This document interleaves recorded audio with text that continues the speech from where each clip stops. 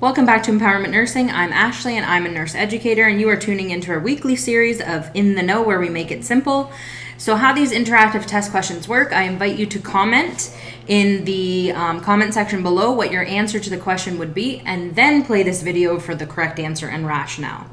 Our question this week is, when assessing a client diagnosed with multiple sclerosis, often referred to as MS, which of the following potential complications should be assessed by the nurse? Select all that apply.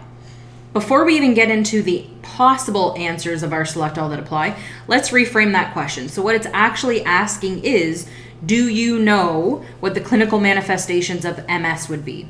So how to approach select all that apply questions, the best way is to treat all of the answers as a true or false. So A, true or false, fatigue is a clinical manifestation of MS. True, so we're going to choose that one. B, true or false, falls is a clinical manifestation of MS. True, so we're going to circle that one. C, dehydration, true or false, that is a clinical manifestation of MS. That is not a clinical manifestation of MS, so we're not going to circle dehydration. D, skin breakdown, true or false, that is a clinical manifestation of MS. The answer to that is yes, that is true, due to immobility mostly. And E, difficulty speaking, true or false, that is a clinical manifestation of MS. Yes, slurred or slowed speech is indeed a clinical manifestation of MS.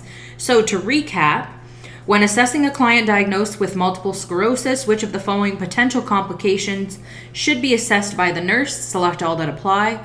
The appropriate and correct answer is A, B, D, and E. All of those are indeed clinical manifestations of MS, with the exception of dehydration. For the answer to this question and more, and for all concepts simplified for your registration exam, check out our complete study package. We guarantee you will pass or your money back. Thanks so much for joining me, and I will see you next time. Bye for now.